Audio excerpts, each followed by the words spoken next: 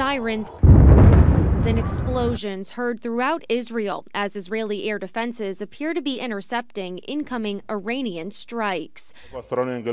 Iran announcing that for the first time it launched drones and ballistic missiles towards Israeli territory in a dramatic escalation after decades of tensions between the two nations.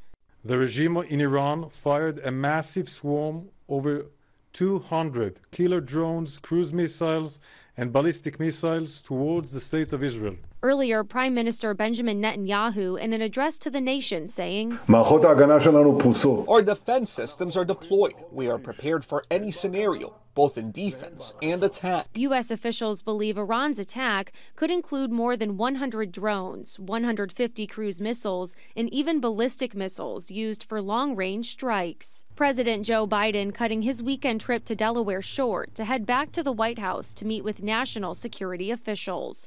Despite recent disagreements over its response in Gaza, the president saying earlier this week that the U.S. stands with Israel. We are devoted to the defense of Israel.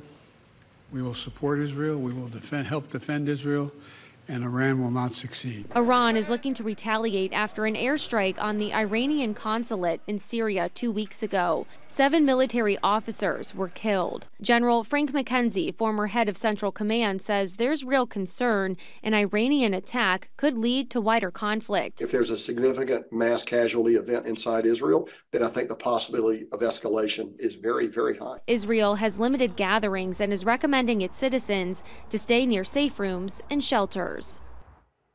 Information about injuries is still coming in. Some reports say a 7- and 10-year-old were hurt amid the attacks, but President Biden says most of the missiles were knocked out of the sky and did not hit anything. Live in studio, Michaela Marshall for Arizona's Family. Michaela, thank you. We'll continue to track